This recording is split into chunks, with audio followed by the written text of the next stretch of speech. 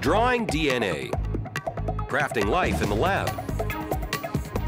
This woman says she's already cloned 5 humans. This man is using cloning to rescue endangered species. And this man wants to clone your pet. These are the pioneers who make cloning a reality.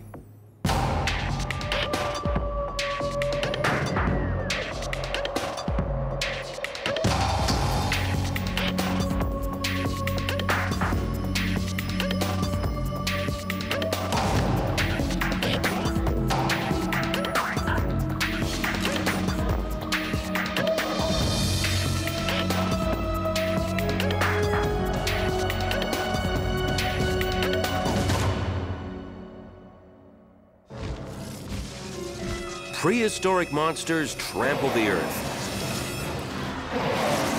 wreaking havoc after eons of extinction.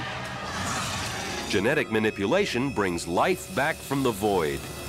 I've been accused of being a rebel once or twice. Can humankind really reverse the seemingly uncontrollable tide of extinction? Bob Lanza thinks he can. Hidden on a secluded island outside of Boston is the private hideaway of this genetic genius, the personal prehistoric museum of a cloning expert who is reversing the course of extinction.